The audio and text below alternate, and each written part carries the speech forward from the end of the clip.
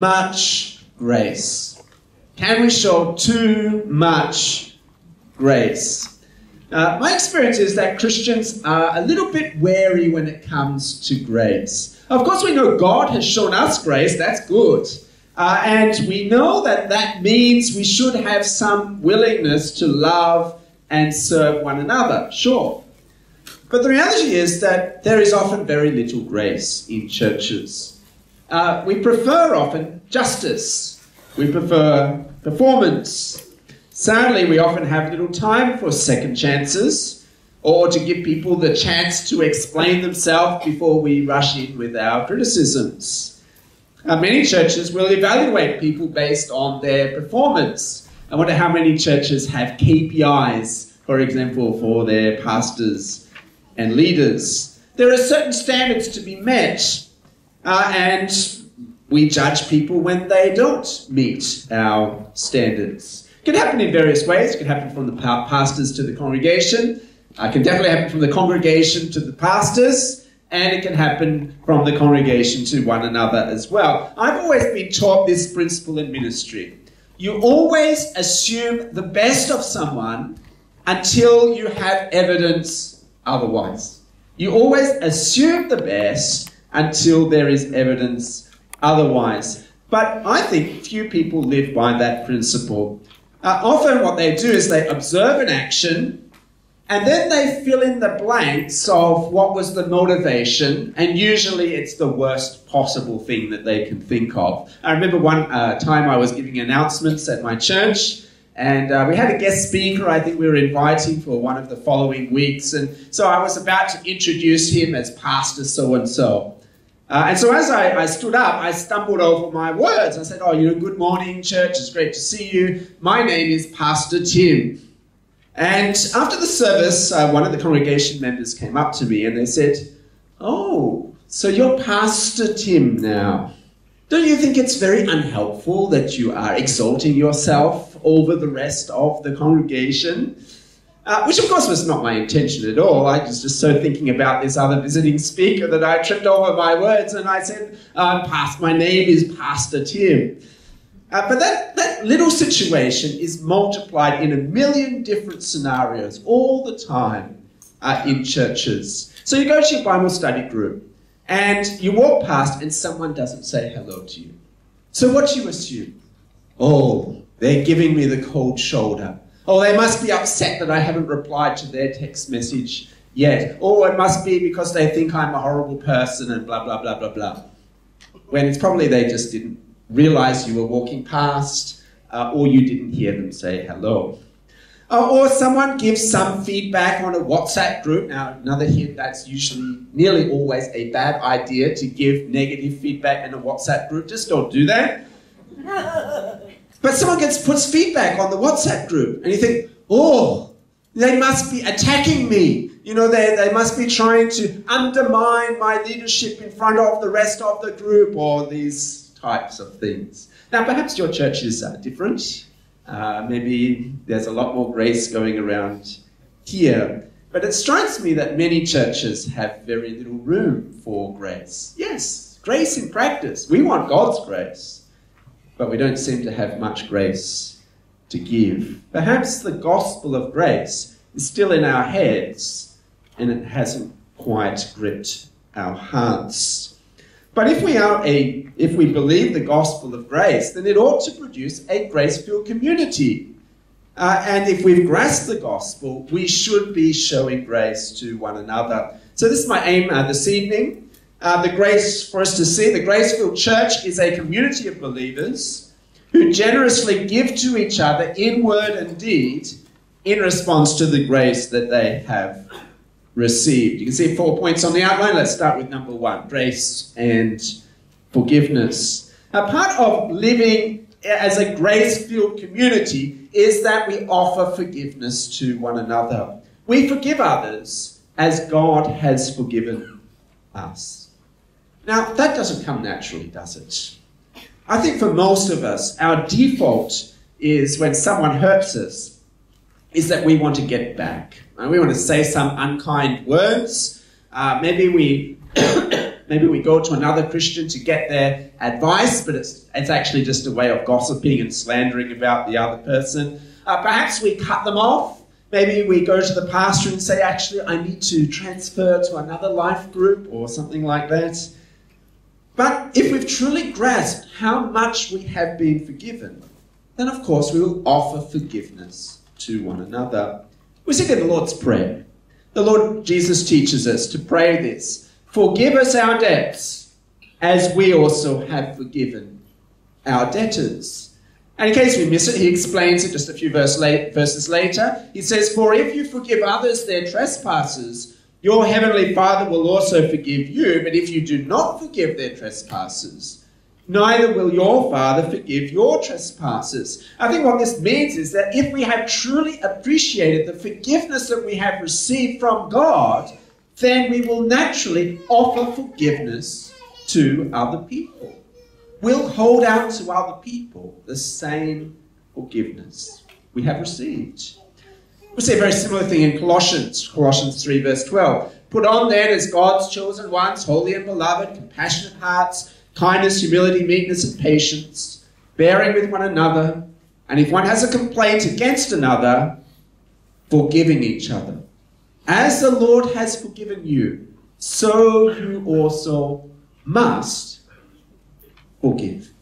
You see that must there at the end. It's saying that forgiveness is not optional. It is mandatory in the Christian life.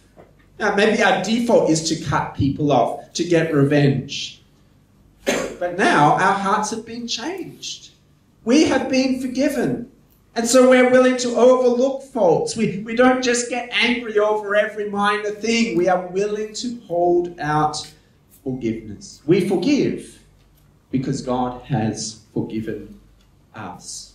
Now, of course, that doesn't mean that there will be no consequences when someone sins. It doesn't mean that there will never, ever be any difficult conversations. It doesn't mean that we will necessarily remain with no boundaries so the person has the chance to sin against us the same way again. It doesn't mean that we'll just forget about the whole thing forever and so on. But it does mean that we won't take revenge against the person. We won't spread bitterness to spite the other person. Wherever possible, we will take the first step to try and heal the relationship with them, even if we've been the one who has been wronged. But let's admit it, that's hard, isn't it? That is really hard. I think for me personally, forgiveness is one of the toughest parts of the Christian life. There have not been a lot of times when my wife and I have had conflicts, but I do remember one time there was something that happened. I felt disappointed about it, and because I was being childish, instead of talking to her about it, I withdrew and felt sad about my whole life. I was hoping that she would come to see the light, and she would recognize that she'd done something wrong, and she would come and apologize to me, and I'd say, oh, thank you for apologizing. As it turned out, that was childish because it wasn't her fault at all. When we did eventually get around to talking it out and she explained her side of the story, I realized, I was the one who needed to do the apologizing, and she was the one who offered forgiveness. Forgiveness is hard, isn't it? It's why many marriages fall apart. Because without grace, without forgiveness, then the hurt will snowball again and again until it reaches to a tipping point where we find it hard to be in the same room together anymore without fighting with each other. It's so sad to see two people that once loved each other more than anything else wanting to part ways. I remember when I was preparing for marriage, I read a great book called This Momentary Marriage by John Piper. If you want to read it, you can go to desiringgod.org. You can download a free copy of it and read it. It helped me to see how vital forgiveness is to a marriage, indeed to any relationship at all. If you're going to keep your marriage vows, you must learn how to forgive. We're called to forgive like Christ forgave us. Now, where do we get the power to do this? Well, it is as we reflect on the forgiveness we've received. I remember in Matthew chapter 18, Jesus tells that parable of the unforgiving servant. It begins this way. Peter came up to Jesus and said to him, Lord, how often will my brother sin against me and I forgive him? As many as 7 times? He thinks he's being quite generous with that. Jesus said to him, I do not say to you 7 times, but 77 times. That's a lot of times, isn't it? Jesus' point, of course, is there's no limit to forgiveness. We should forgive again and again and again. Now, of course, if someone is not repentant for what they have done, if they feel no need to change, then reconciliation is going to be pretty difficult. Maybe there needs to be some kind of boundaries and so on. But Jesus is saying he really wants us to forgive. How? Continues on, verse 23.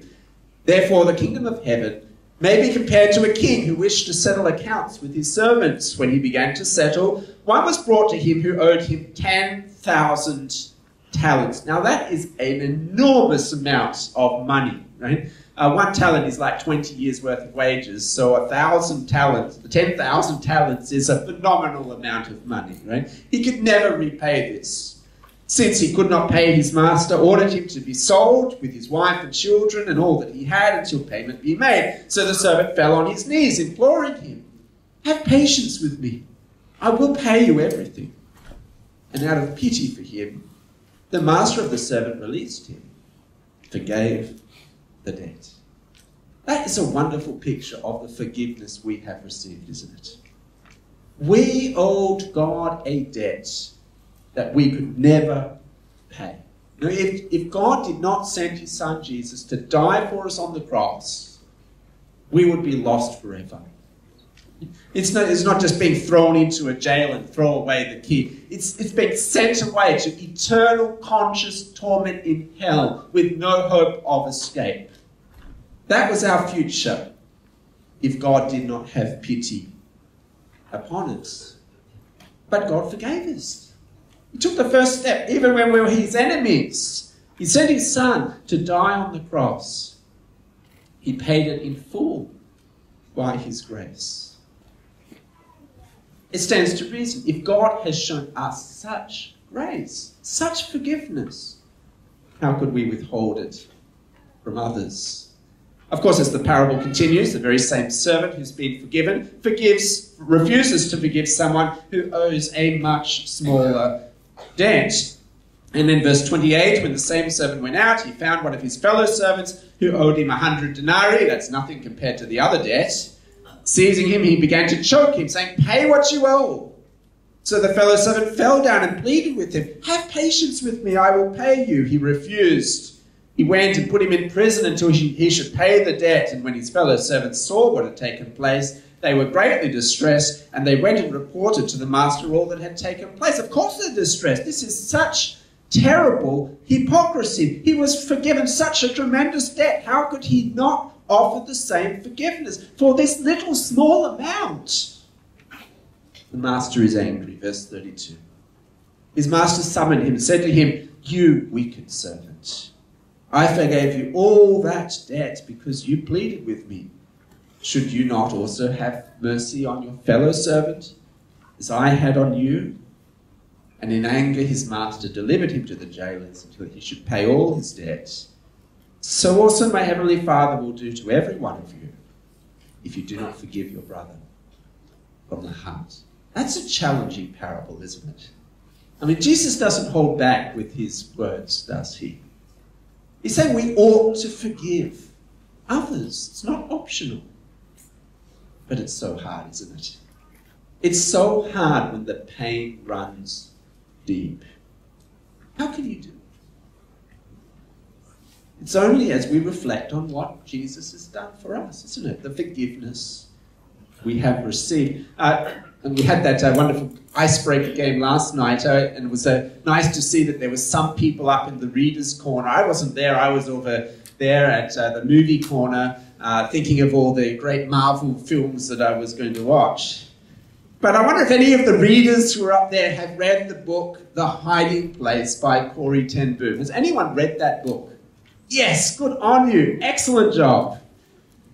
Corrie ten Boom she was arrested during World War II for hiding Dutch Jews from the Nazis. But she was eventually caught. She was placed in a concentration camp in Ravensbrück along with her sister Betty. And together in that camp they witnessed unspeakable evils. Corrie survived the ordeal. Her sister Betty did not. She spent a lot of time after that talking about the need to offer forgiveness to people. And one fateful day in 1947, 2 years after the war, she was speaking in a Munich church, and a balding man in a grey overcoat stepped forward to meet her. She froze. She knew exactly who this person was. He had been one of the most vicious guards at Ravensbrück, who had mocked the women prisoners as they were showering. And this man, he came up to Corrie ten Boom. He held out his hand to shake her hand, and he said, "How good is it to know that all of our sins are at the bottom of the sea?" Then he continued, "I know that God has forgiven me for the cruel things that I did there at Ravensbrück, but I would like to hear it from your lips as well. Will you forgive me?" Imagine if you were Corrie ten Boom in that moment. She knew what she must do. She'd been going around telling people about forgiveness for a few years. If God had forgiven her, how could she not forgive this man, despite the unspeakable things he had done? She prayed, then she thrust out her hands. With tears in her eyes, she said, "I forgive you, brother, with all of my heart." Beautiful. Absolutely beautiful. How could she do it? Reflecting on Jesus' forgiveness of her. I wonder, are there people that you need to forgive? People who've hurt you. Can you do it? It's really sad as you walk with people at the end of their life and you find that they've had a falling out with someone and almost, they're carrying the conflict to the grave. Lots of people have the deepest regret when someone they have been fighting with died and they never said sorry to them. They never reconciled. It's so, so sad when it happens. Is there someone you can forgive instead of waiting until it's too late? Of course, the thing is, it's not just about forgiving the big things, is it? It's about bearing with the small things as well. Now, Colossians tells us that, "Put on then as God's chosen ones, holy and beloved, compassionate hearts, kindness, humility, meekness, patience, bearing with one another. And if one has a complaint against each other, forgiving each other as the Lord has forgiven you, so you also must forgive. Above all these, put on love, which binds everything together in perfect harmony. Let the peace of Christ rule in your hearts, to which indeed you are called in one body, and be thankful." The idea is that we're meant to preserve the relationships with one another. It's very easy, isn't it, when someone upsets you over something, you want to vent your frustration on them. I mean, sometimes as a pastor, there are things that, I think that we should do as a church. We should approach this problem this way, or we should make this decision on this thing. And for whatever reason, when I put forward my advice, it gets ignored by whichever person or committee is making the decision.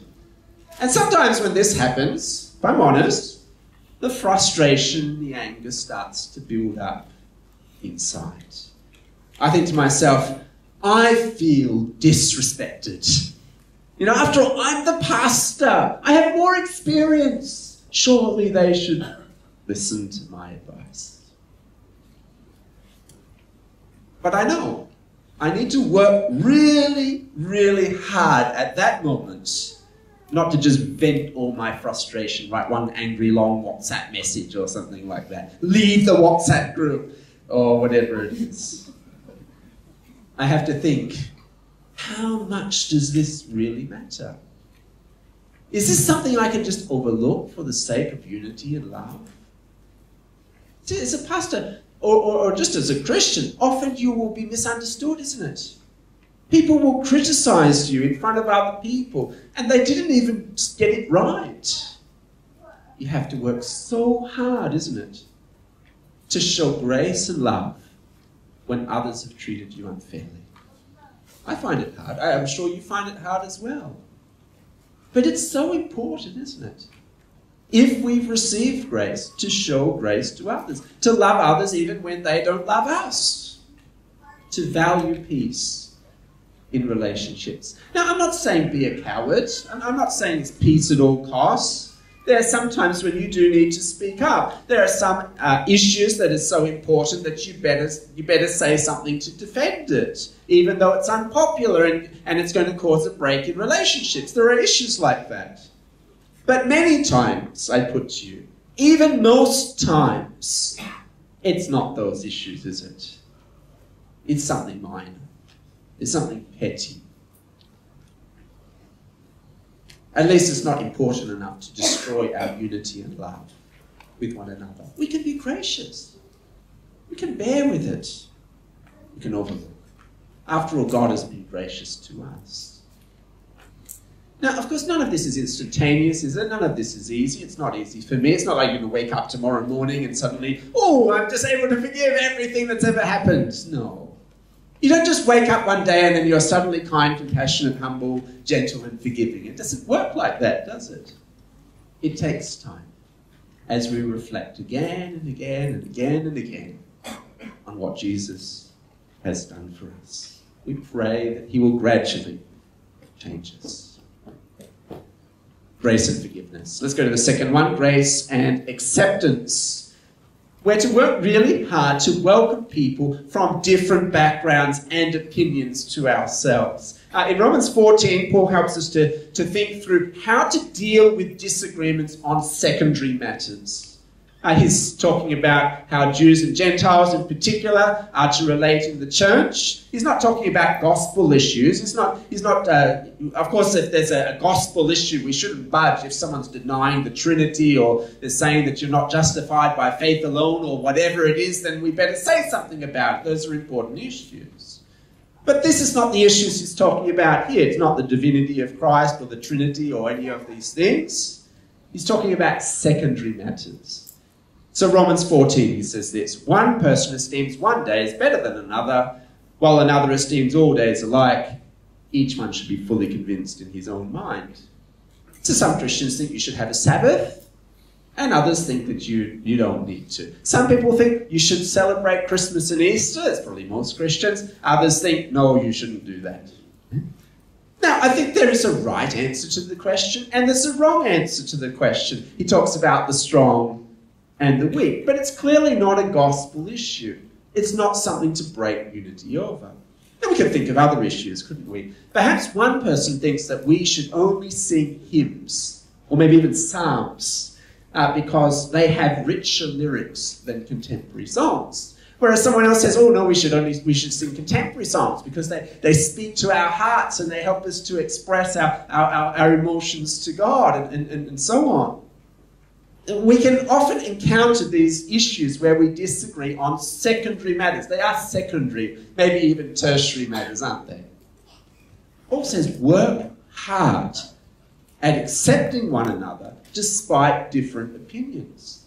Yes, there's a right answer and a wrong answer. Some positions are more biblical than others, so let's keep our Bibles open and read the passages and talk about it with one another. We're mature, we can do that.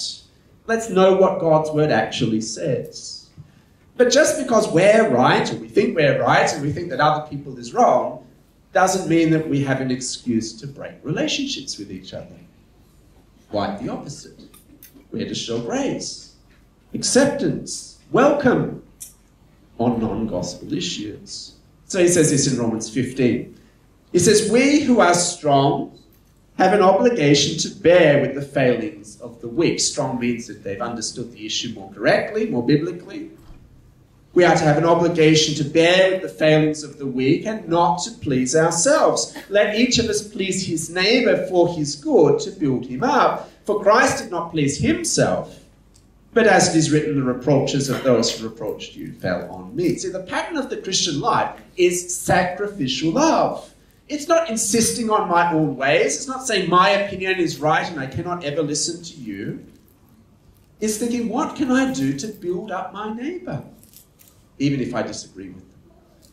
Now, I serve in Cross and Crown Church. It's an independent church. And that means that the members that we have, they will come from all different types of background. You know, we're a very varied bunch of people. There's ex-Methodists, Baptists, Anglicans, Reformed people, and other ones as well. I don't know how many denominations we have. And so that means that people come with a whole diversity of views on so many different issues, on baptism, on the Lord's Supper, on singing, on hermeneutics, and many, many more issues as well. Now, of course, our church has an official position on these things. We think our position reflects the teaching of the Scriptures. We teach those views, and we want our leaders to teach those views, and so on. But at the same time, we work really hard at welcoming those who come with different views. Now, don't get me wrong. It doesn't mean we just appoint anyone to leadership in the church. It doesn't mean we just invite any old person to preach in the pulpit and so on. We want to be faithful to the Scriptures. But it does mean we work really hard at welcoming people who disagree on secondary and tertiary matters. So this is where Paul continues in Romans 15, verse 5.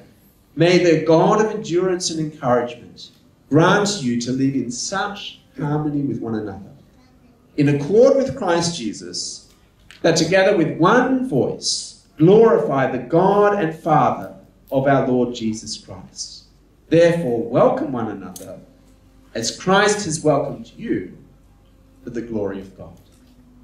See the gospel motivation flowing through again there. Welcome one another as Christ welcomed you. What about you? Are you able to welcome people with different views to yourself? Are you able to maintain that balance of being firm in your convictions because they come from the Scriptures, but open-handed with your love for other people? That is a key mark of a grace-filled church, isn't it? We learn to welcome people different to us. We're gracious enough to give people the time to learn and to grow and understand things for themselves without being hypercritical when they get everything wrong. We don't boast as though we have the superior theology because we've been studying things more. Of course, we're even humble to the fact that they might be right and we might be the ones in the wrong.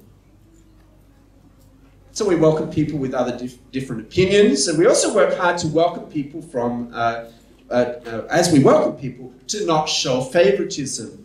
The gospel reminds us that we are fundamentally equal. If we're all sinners saved by grace, then we're fundamentally equal, aren't we? Paul writes in Colossians 3:11, here there is no Greek or Jew, circumcised or uncircumcised, barbarian, Scythian, slave and free. Christ is all and in all. Now that doesn't mean there's no longer any differences between us. It doesn't mean that we're no longer male or female or Jew or Gentile. You can go very wrong off track if you affirm those kinds of things. We are different from each other, that's obvious. But when it comes to salvation, when it comes to our value in Christ, we're fundamentally equal. So we don't show favoritism in the church. Whatever we are outside the walls of the church, we don't bring those into the church, do we? I mean, one of the things you notice as a Westerner coming into an Asian context is there's lots of titles running around. Everyone delights to call you, pastor whatever, or this or that, Dr. Datuk, or whatever. We love to use the titles in the Asian context, isn't it? And so you can have this kind of hierarchy even in the church setting, where we show more respect to some compared to others based on who they are outside in the world. But James tells us we shouldn't be showing favoritism in the church. Look what he says in James chapter 2. He says, my brothers, show no partiality as you hold the faith in the Lord Jesus Christ, the Lord of glory. If a man wearing a gold ring and fine clothing comes into your assembly, and a poor man in shabby clothing also comes in, if you pay attention to the one who wears the fine clothing and say, you sit over here in a good place, While you say to the poor man, you stand over there, or sit down at my feet, have you not then made distinctions among yourselves? Become judges with evil thoughts? See James's point? If we've grasped the gospel, we will refuse to practice favoritism. We won't treat the doctor, the lawyer, the engineer differently to the domestic helper or the foreign worker. We won't treat the Indians different to the Chinese or the Sarawakians or the Arangasli, and so on. Get the point. We make every effort to make everyone equally feel loved and accepted, regardless of their background, their race, their nationality, their life situation. See, this is a grace-filled church. We make the effort to include those who feel marginalized or outcast. That's what Jesus did, isn't it? Yes, Jesus had his disciples, but he also spent time with the sinners and tax collectors, didn't he? So grace and forgiveness, grace and acceptance. The third one, grace and generosity.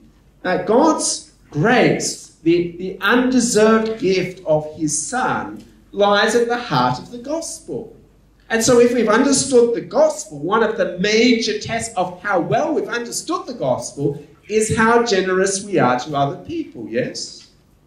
If God has been generous to us, are we then generous to other people? Here's another way of putting it. Your bank statement is a key indicator of your spiritual health. The church budget is a good indicator of the church's spiritual health. Have we grasped God's grace? Are we generous to others?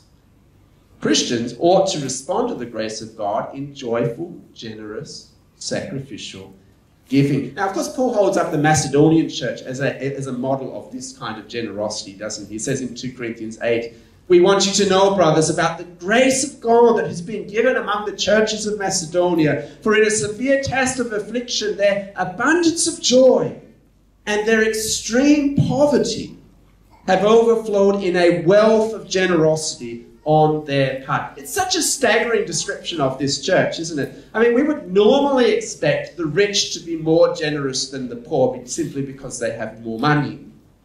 But despite their suffering, despite the extreme poverty that we're told they're in, these Christians gave generously and sacrificially to help people thousands of kilometers away that they had never met and would probably never see in their life. And they did it joyfully. That's amazing, isn't it? I remember meeting a Christian brother from Zimbabwe some years back. At the time, it was when the currency was diving and the inflation was so bad that the money was basically worthless. And so he was telling me how instead of giving money to the church, which was worthless, he would bring his cow to the church as his offering. That's amazing generosity. I mean, that's his livelihood. Gave it to the church. Paul continues in verse 3.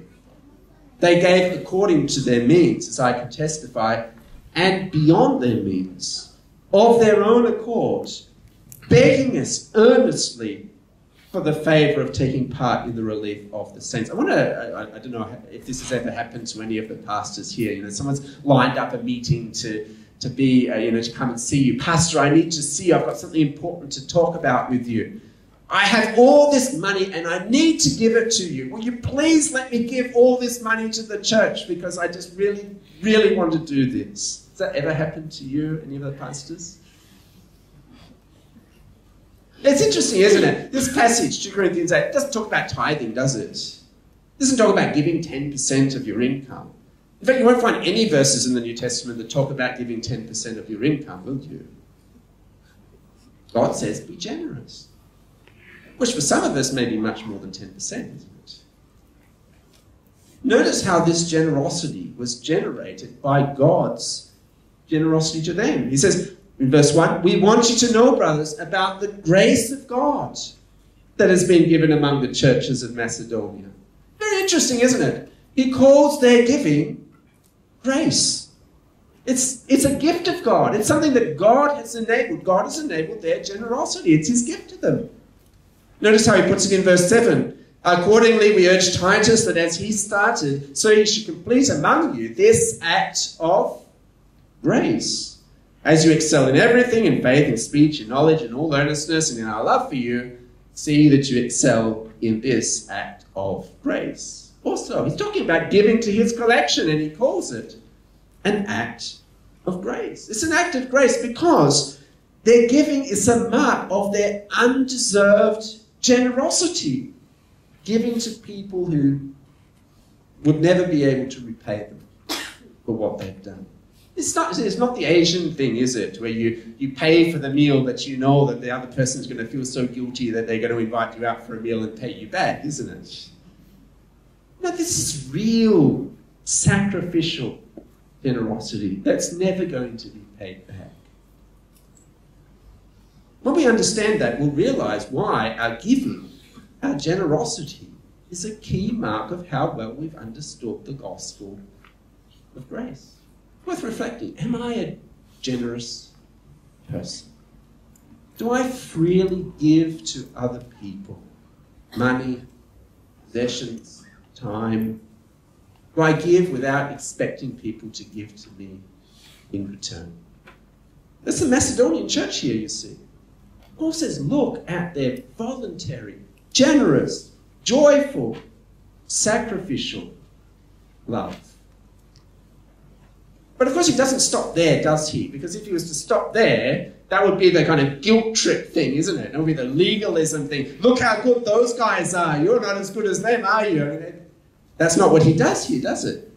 He goes on in the next verse, in verse 9, to draw out the motivation for our giving. He takes us back again to the gospel of grace, to the ultimate example of self-giving love in the Lord Jesus. Look what he says. He says, for you know the grace of our Lord Jesus Christ, that though he was rich, yet for your sake he became poor, so that you through his poverty might become rich. He said, oh, Christ was rich. He was in heaven, in the glories of heaven, surrounded by the angels and so on. For our sake, he made himself poor. He was born in a manger. He had no place to rest his head. He died on a cross. He embraced poverty, rejection, suffering, and death for us, unworthy sinners like us. He did it sacrificially, joyfully, voluntarily. Here's Paul's point. If you have grasped the grace of God to you, then you'll reflect that generosity to other people. And we had a wonderful example of this at our church camp just a couple of weeks back. The day before the camp started, one family came down with influenza. So they were forced to pull out of the camp. They couldn't come or they would infect everyone else at the camp, you see. But rather than asking for a full refund of their camp fees, which was quite a lot of money, it would have cost them more than 1,000 ringgit, I think, as a family, they decided instead to give away their camp tickets to a few other people. They let them go to the camp for free instead of claiming their refund.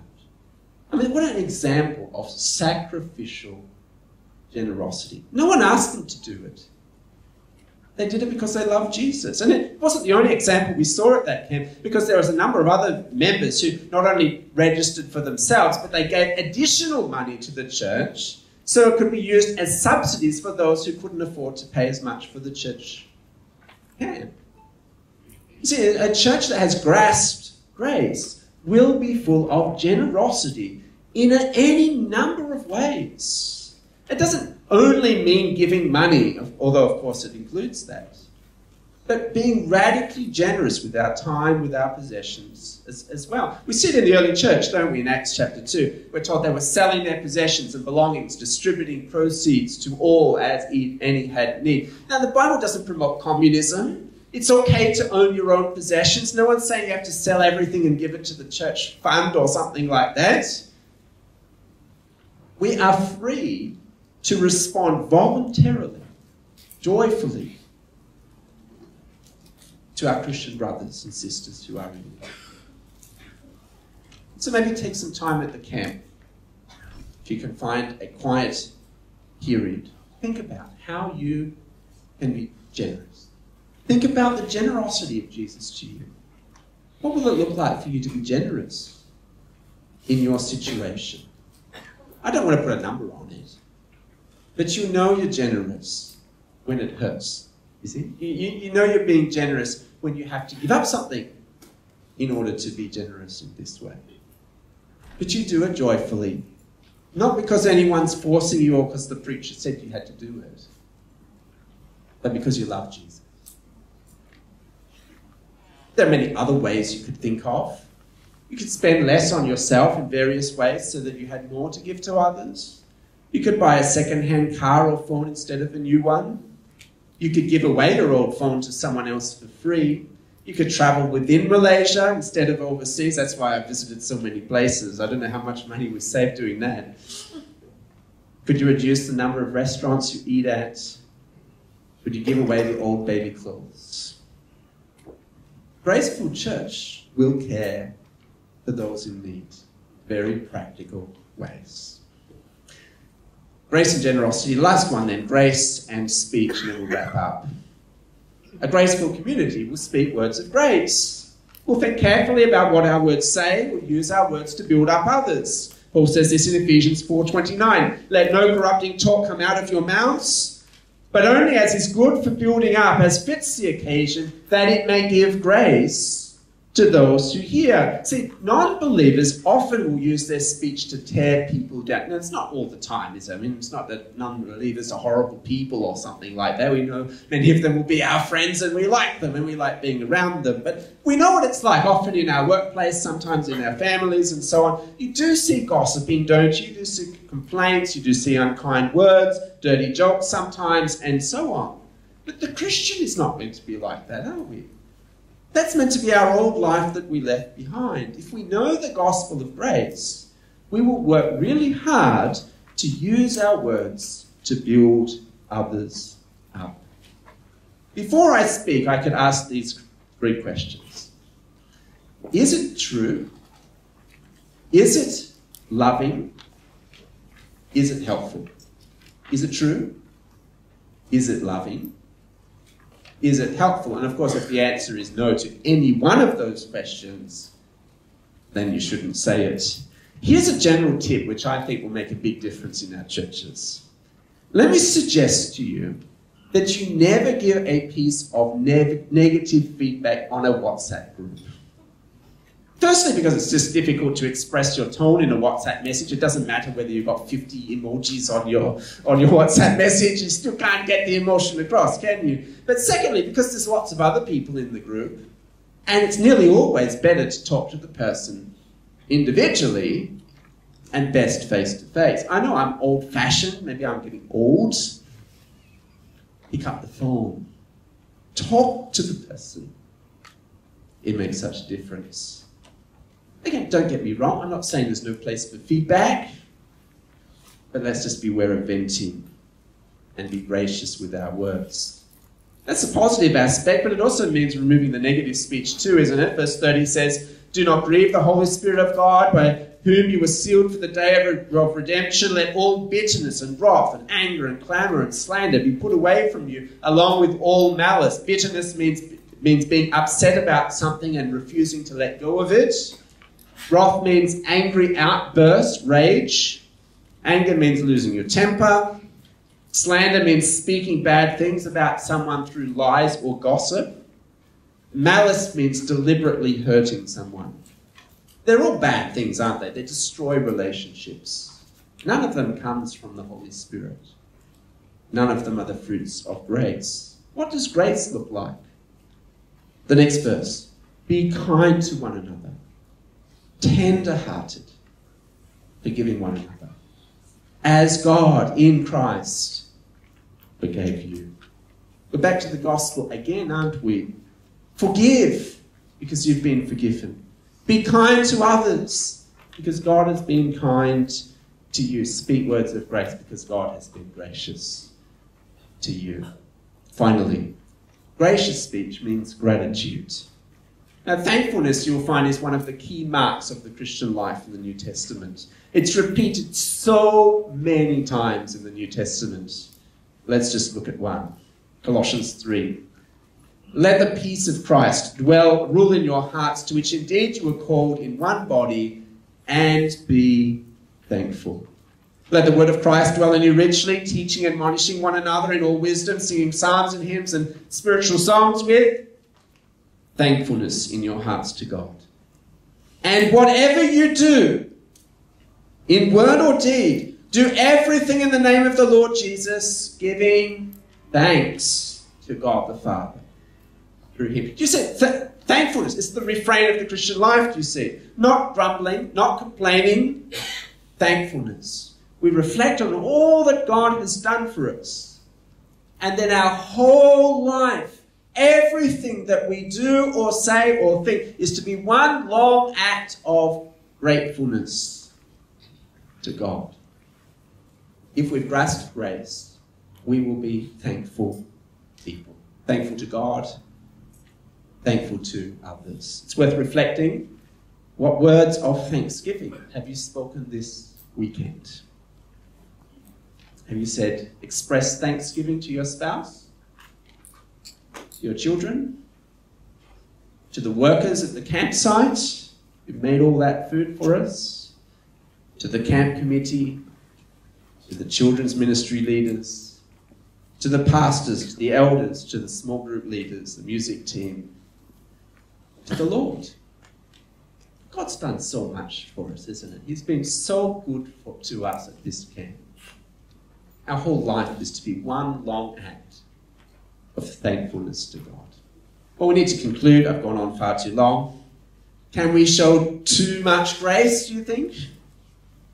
It seems to me we're far too concerned with justice than we are with grace. And so we're much more generous with our criticisms than we are with showing kindness.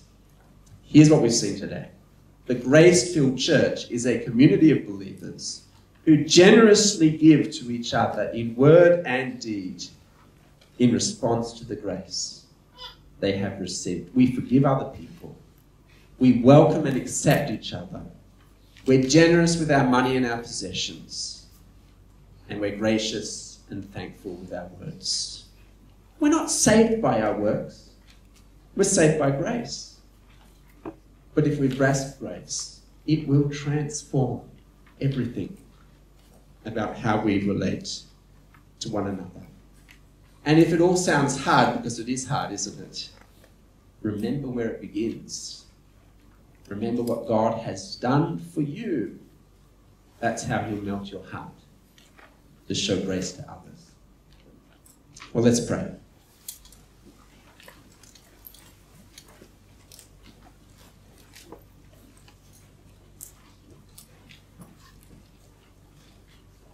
Heavenly Father, we want to thank you so much for welcoming us, accepting us, forgiving us, despite all of our faults and flaws.